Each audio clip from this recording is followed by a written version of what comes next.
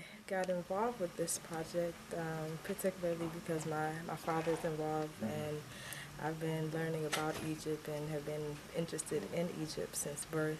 So this is only natural for me, but out of the 4 times that I've been to Egypt, this is the first time that I've had hands-on experience to participate in excavation. So I have to say that out of those 4 trips, this has been the best trip ever. And I hope that I'll be able to continue working with this project, and my experiences will only get better. I'll learn more and become more involved. And I'm just appreciative of the opportunity to be here and to work with the Egyptians, the conservators, and the people who helped to restore and rebuild this temple. Yeah, so what's one word to describe your experience? One word. One word I don't think could really sum up this experience, but if I had to choose, if I was forced to choose, I would say fantastic. And if you ask me another time, I would say awesome. And if you ask me again, I would say amazing. There's really no one word to describe this experience, but it's something that initially I would say that, okay, everybody has to make a trip to Egypt. But this project is like everybody has to participate in. Everybody may not be physically able to travel to Egypt, but even if you can't physically travel to Egypt, funds, this project would not go on if there was no money to continue it. You have to pay the workers who taking all of the stone out of the tombs. You have to pay the people who are conserving it and restoring it. So there's a lot of money that's needed to continue on. And so anybody who can give money, it's almost satisfying in and of itself to know that, your money helped to contribute to the project. And if you have to break it down to actually visualize what you will be doing, something as simple as these columns.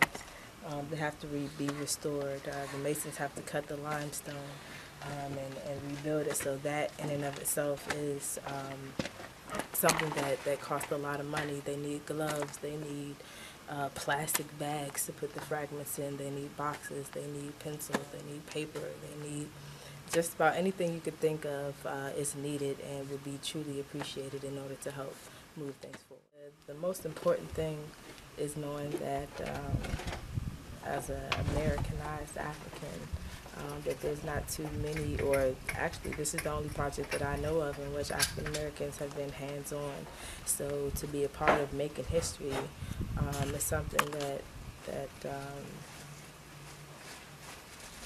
it's something that it's making history. So I don't think that you could have this experience any other place, and to know that in this lifetime I'm able to do this is just amazing. So I hope, when I'm 40, 50, 60, when I have children, grandchildren, I'll be able to share this information and tell the stories of going into the tomb and touching mummies and touching bones and all sorts of things. So it's just something that really makes you appreciate and value one, what our ancestors did, but the fact that we are making history. It may not seem, when you're actually here doing it, it may not seem like it's a lot, but when I go back home and reflect on it, and years later, and when Dr. Elena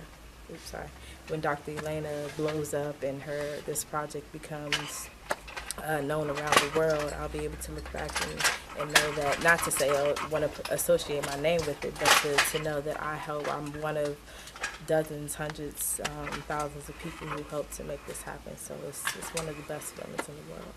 I just want to say that you don't want to go through life having any regrets. So you don't want to regret that you didn't do something when you had the opportunity.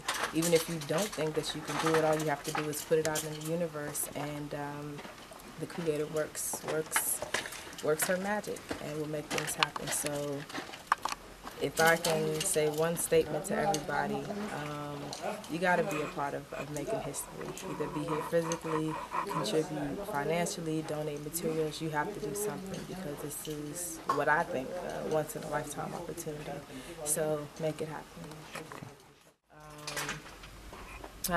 I would say my most favorite part was going inside of the tomb, going 24 feet below ground and inside of the burial chamber and actually touching pieces of a mummy, skulls and bones, legs. Yeah, yeah, that was the most exciting thing, being able to do that, which I know not very many people have done or even will be able to do in their lifetime. Well, I'm not a morning person, so getting up at 4:30 in the morning was really hard, but at the end of the day, it was worth it. And I will never forget that. I think this is the only time I've actually had to get up at 4 o'clock in the morning, so this will go down in history, and if I come back again, I have to prepare myself mentally and physically to be able to do that. So getting up at 4 o'clock in the morning is kind of hard, and the flies are crazy. They're aggressive, and it's like they're determined when they wake up, okay, I'm going to get you, and I'm going to bother you until it's time for you to leave. So that